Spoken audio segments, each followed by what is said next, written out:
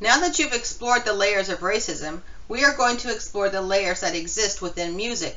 How many different instruments and sounds do you think were used to create the Entrepreneur song? We can play a little bit of the song and see if you can listen for how many different kinds of instruments and layers of sound are being used.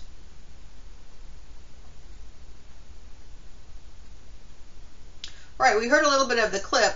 Now let's find out how much was really involved.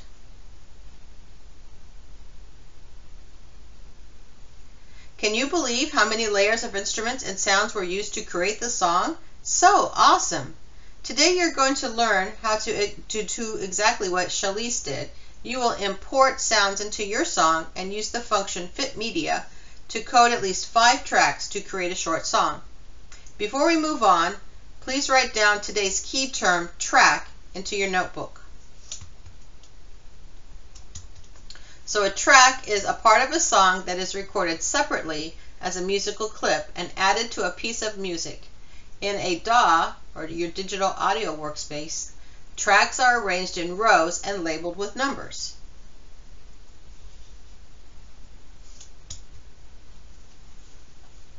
Today you will code the intro to your song. You will code 5 tracks in your code editor and then get to see them in your digital audio workstation, just like Shalise and Mike.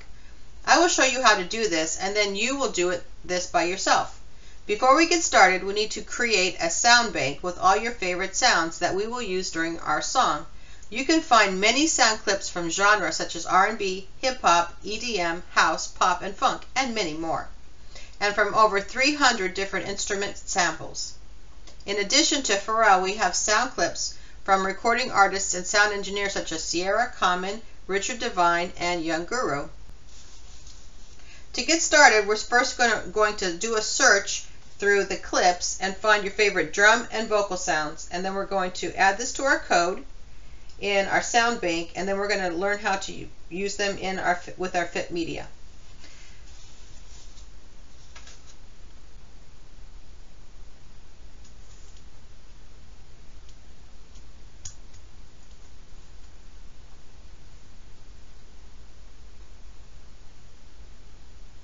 We hope you had fun listening to the awesome beats in the sound browser. Were you able to choose just 2 favorite sounds and paste them in the code editor? You may have noticed that the sounds you chose have pretty long names. For example, one of our favorite drum sounds has the name entre_beat_drum beat. This would be a lot to type over and over again in our script. It would be a lot easier if this sound had a nickname. Luckily, we can use variables to give our favorite sounds nicknames. This allows us to use them over and over again in our code without having to type such a long name. It also keeps us from making spelling errors. So what is a variable? We can see a definition on your document, a unit of storage that creates a space in the computer's memory to store data. A variable is a unit of storage that can be changed to represent a value. To use variables, we need to give the variable a name and assign it a value. So we can take our favorite drum sound, which had that really long name, and assign it to the variable drum. You can then use the variable drum to represent that entire name throughout your code. The variable is defined as using the equals as an assignment operator. We are going to look at how variables can represent sound clips in today's lessons and numbers in future lessons. So write down variable in your assignment document. And let's think about why we should use variables. Not only can it save us from spelling mistakes, but also I could change my variable, the value of the variable, pretty easily. So if I set up a particular drum beat, then I change my mind, I don't have to go through the whole code and find that long name and change it. I can just change the value of my variable and it will change into all throughout my song. So using variables is just going to be so important for us.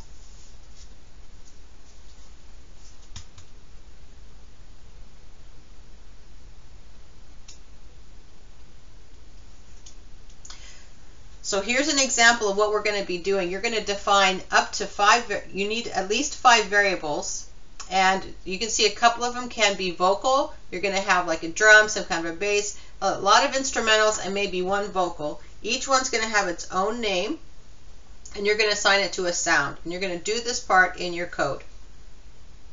And I will show you how to do it.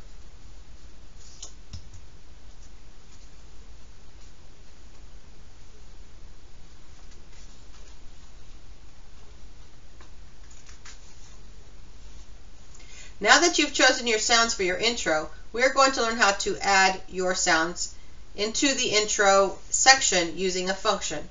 A function is a piece of code that you can easily call over and over again. So you have this definition on your document, and you can fill in the right term, which is function. We use this function already when we did our lesson 0, and so we're used to doing fit media. You can see that set tempo and make beat are also built-in functions.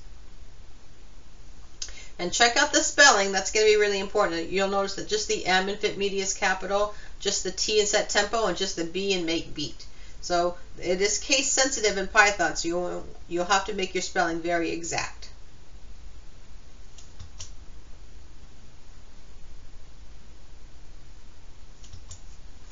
So one more term for you to add in. The function that adds audio clips to a track and uses 4 arguments or parameters is the fit media. And those parameters are the sound clip, the track, the starting measure, and the ending measure. So those are the 4 arguments or parameters that this particular built-in function needs. Fit media.